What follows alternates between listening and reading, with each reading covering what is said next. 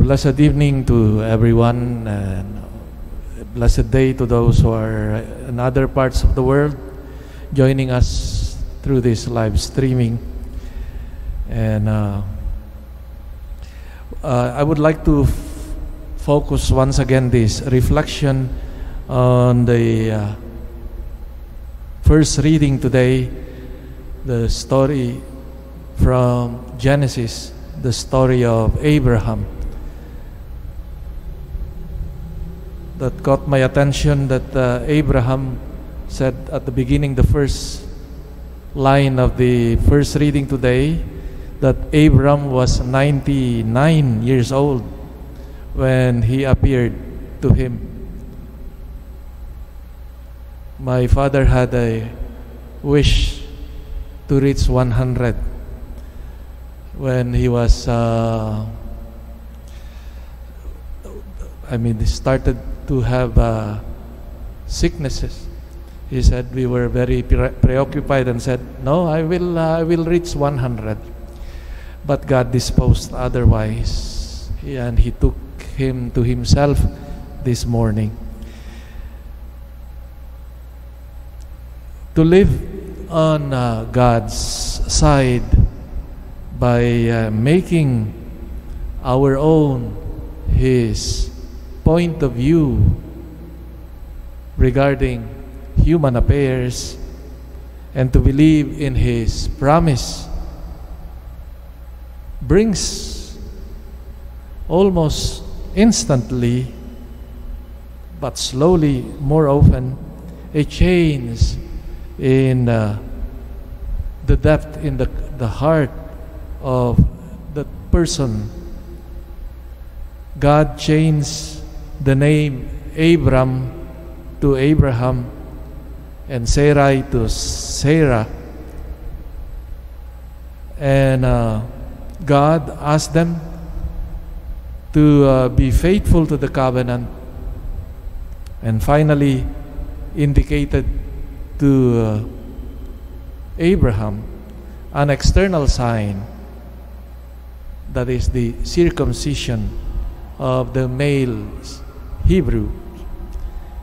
These are signs of radical change that God asks to those who accept to be a recipient of the promise. And no one could live under the sign of this promise like Abraham without that radical change of one's life. That which the story of in the Bible will proclaim when Jesus will proclaim in a definitive manner, because with Him the new world, the reign of God, is forever in our midst.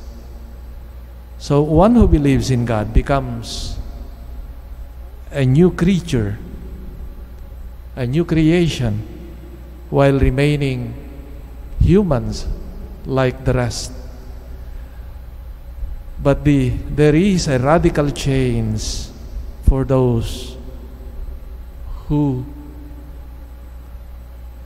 generously respond to that call of God, like what Abraham experienced when he responded generously, even without understanding fully the call of God. The question, therefore, what radical change God asked from us in order that His work also may bear fruit, like in the case of Abraham. We who have been made heirs of that promise He made to Abraham. In our time, we believe in general of the interior conversion, the change of attitudes, the way we live. And I think this is correct and essential.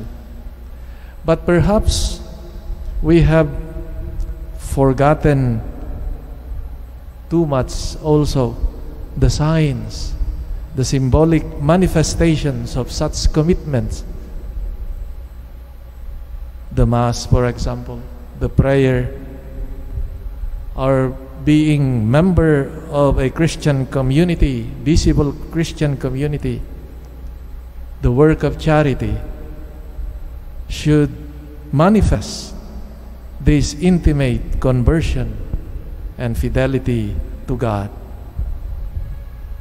And this is the challenge for all of us as we follow the Lord Jesus. May the example of Abraham, who knew how to respond generously to God, be our example as we respond also to Him who has called us as children, as His children. And may we continue to grow in our conversion, and may we recognize also His presence in the signs of everyday life.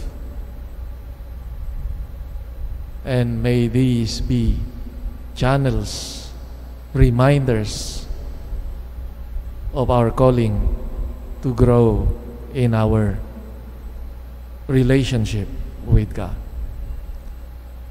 Amen.